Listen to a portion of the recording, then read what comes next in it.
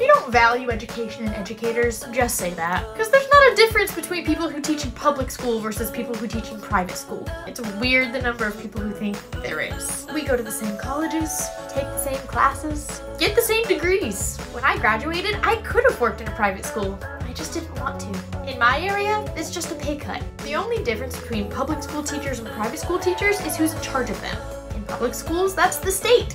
In private schools, it's a small group of private citizens. So when you complain about public school teachers and praise private school teachers, you're really just saying that you personally want to control these adults and pay them less to do exactly what you want. That's all. And before you even try to bring up test scores, if you really think you can take a small percentage of American students, most of which who are pretty wealthy, then compare them to the rest of the country, and that would be an adequate comparison, you lack basic math skills. You have no business talking about education like you know something.